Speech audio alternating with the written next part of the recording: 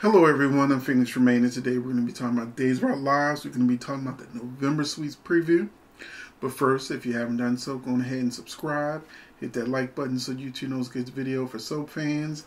And if you aren't a member, go ahead and become a member so you can get news, information, and recipes in advance. Plus, you would have already seen this video because this video went to the members first. So we're going to talk about the November Sweets preview, beginning with John and Marlena. The November Sweets preview came out late. It should have came out a week ago. So some of the things that it's going to mention is already happening on the show. It's like this. Marlena, Mark Devil is unleashed. John gets onto her pretty quickly, and she chains him up in a Demir crypt. November is really like the last temptation of John Black. The devil is trying to break him down and corrupt his soul, and you'll see exactly how the devil goes about that. It's a great test of John and Marlena's love, and it's a great test of John in general with some great callbacks to the original story. Now, I'm going to hit a pause button real quick and say, there are a lot of kidnappings on Days of Our Lives, and a lot of the people who usually get kidnapped are usually John and Marlena and Kate. Like, they just all take turns getting kidnapped. And although it was Marlena's turn, well, I'm going to say it was Marlena's turn to get kidnapped this time, because last time Orpheus had John kidnapped. But then the devil did hijack her body, so technically Marlena is kidnapped, so it's back to being John's turn to being kidnapped. But the one thing that they never explained to us on whether it's the Demir crypt or the Demir wine cellar, where the bathroom at? Where's the bathroom at? So, John has been kept for how long? And he had to take a number 1 or a number 2. I mean, is the Demir crypt not smelling like who done it and why at this point? And seeing that Marlena is still possessed in 2022 because she's possessed Christmas time, and it looks like she won't get her exorcism until February. How long is John going to be chained up there without a bathroom?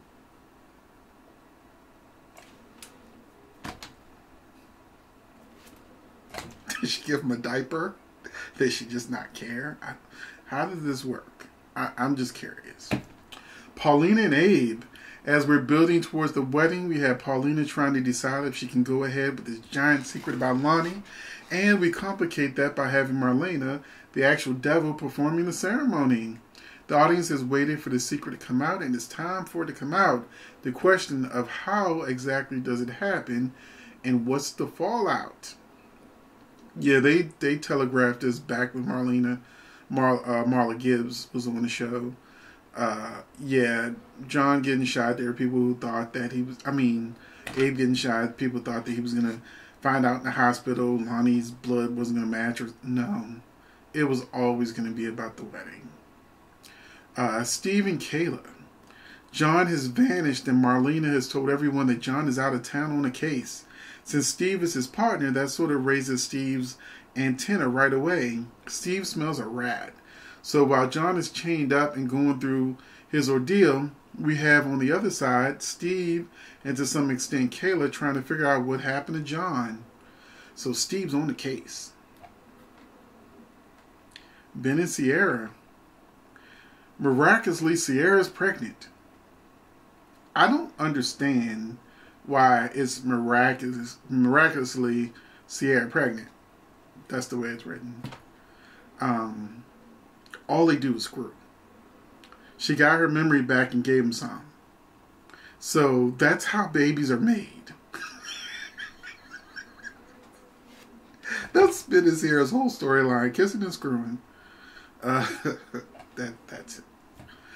So yeah, Ben and Sierra are overjoyed, and then Susan shows up and senses that there's some kind of danger around the baby, so that she starts to get the ball rolling like, well, what exactly is it that, do they believe Susan? So, let me see, can we count the months? October, November, December, January, February. Well, that's only 5 months. So I was gonna say, Rosemary's Baby's coming, but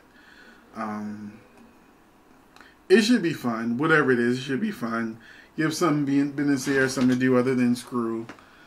Susan, we know that Susan adores Dr. Marlena Evans and goes to Marlena to say, since Eva around the baby, we've got to do something. And Susan just starts to sense that Marlena is not acting like her bestie. So that, of course, puts Susan right in the devil's crosshairs, not a place you want to be. Doug and Julie. As we get into November and the holidays are approaching, Julie is missing Doug more and more and doesn't understand the visitor ban. She finally takes matters into her own hands. I don't know how old that is, but we've already seen her try to do that with Eli's help. Nicole and Rafe, they give into their feelings for each other and sleep together and instantly feel guilt. Nicole immediately says, "It was a big giant mistake. You're with Ava." You know what that means. What's the best word to say this with?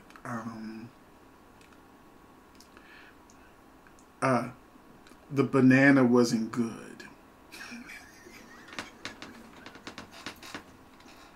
The eggplant didn't meet the standards of Nicole's peaches and cream.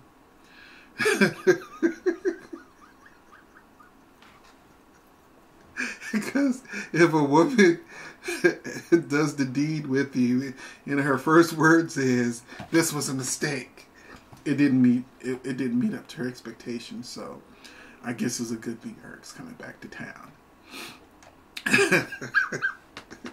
She's like, "Oh, now that I've had it, go back to Ava. We're good."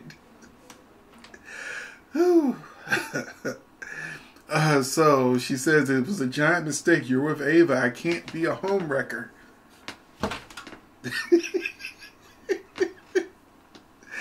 Oh, Nicole, you were born to be a homewrecker. So she pushes Rafe back towards Ava, and then she throws herself into something with EJ till Eric comes. But that secret is there bubbling under the surface. Now, the reason why, it doesn't say this, but I shared this with the members. An article came out explaining the whole thing, that Ray finds Carmine's body on his floor. He assumes Ava has something to do with it, calls Eli and gets Ava arrested. So he thinks that him and Ava are done, and because she's going to jail.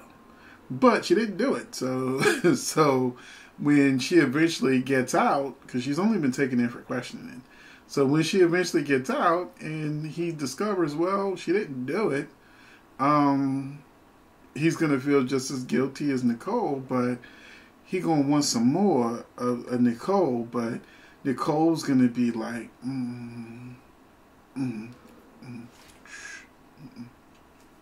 we good. Here's your bareback. They probably were bareback. Baby Rafe will finally get that kid he's always wanted. Sammy.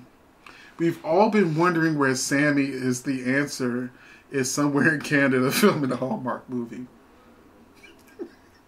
That's actually what's written.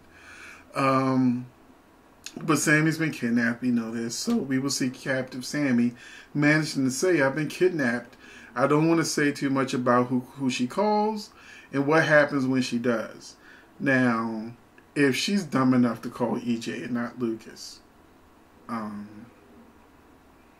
I can see EJ leaving her right where she is.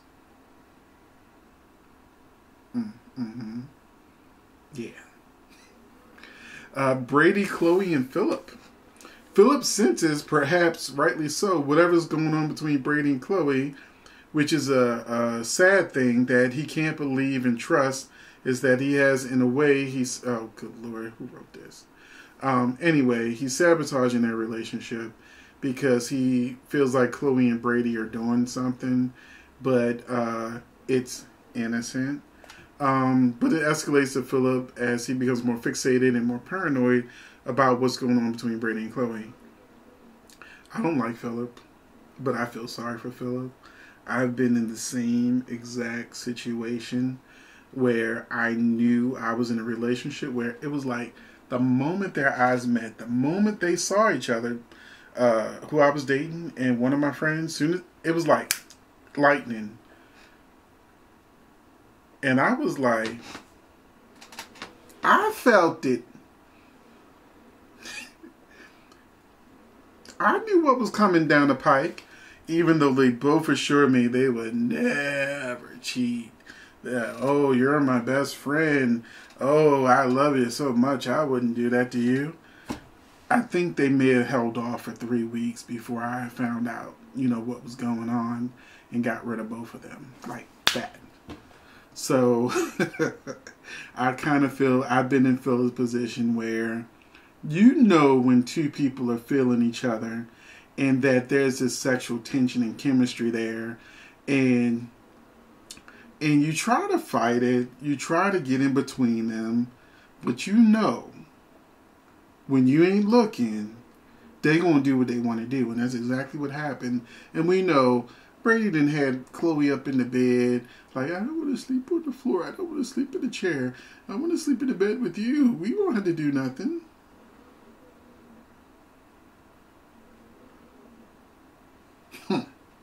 This is one time that I'm actually on Philip's side, but it's hard for me to be on Philip's side because he's so creepy. Oh God, Lord. Kristen is back in the mix and in custody, which we know that's a place she likes to be. So she doesn't like to be, so she turns to two people who kind of unexpectedly help her out. It puts two people together who you may not expect, and they are drafted into the same mission to help Kristen bust out. This is when the information about Sarah is most likely going to come out, because we know from the fall preview that Xander finds out that Sarah's being held on an island. We also know that Rex is coming back, which will also confirm that him and Sarah were never together. So yeah, I'm expecting one of those people to help her escape jail will be Xander. Maybe Rex too, or maybe even Sarah's mother. We'll see. Chad, Abigail, and Gwen. We felt it was time for Abigail to get on the facts about Gwen's miscarriage. Like, we really care. That story is so old. She went on her maternity leave. We don't care about that story no more. But anyway, Gwen's miscarriage and blow Gwen out the water, which of course damages Gwen's relationship to Jack. Now, we don't care about it damaging her relationship with Jack for the simple fact that they took him off contract. So we won't be seeing Jack anyway. Every now and then, Horton, Light, and whatnot. The one thing she has built is that it's a real relationship she has with Xander. So when everything sort of starts falling apart for Gwen, she's going to cling to Xander as a life preserver. And then something happens that makes her realize that she could lose him. And that's just, it doesn't say, but it's Sarah. So Gwen better get the pregnancy. Get to being pregnant. Please don't fake it. But it would be cool if Gwen actually got pregnant. And because Sarah lost a baby, she'll maybe try to push Xander with Gwen before he inevitably gets back with Sarah. We know how these things go. Kate and Roman, two characters you may care about, but I do not. I like Kate better when she's with, like, it's not Tony, the other brother. Can't remember his name right now. But Andre. When she was with him, I was into it. Even when she was with Jake, I was there. But I feel like if they put Roman and Kate together, they're just going to be on the back burner somewhere. They ain't going to have a storyline. They haven't cared about Roman in like 10 years. I've been watching for like 12 years. And Roman has never been a main character since I've been watching. So, what it says is we have revisiting this relationship and taking steps to get them together. They are both invited to Abe and Paulina's wedding, so the question is whether they should go together. Or is this going to be what helps them become a couple? Don't care. So that is the spoilers for Days of Our Lives November sweeps. We got a lot of great information. We know that Sarah information is on the way, which is the thing I'm most excited about, honestly, is that I need my Sarah back. And I need my Sarah with Xander. Maybe Gwen can screw EJ or something, I don't know. But I prefer Xander with Sarah. So, that is it. And I will see you in the next video and the comment section.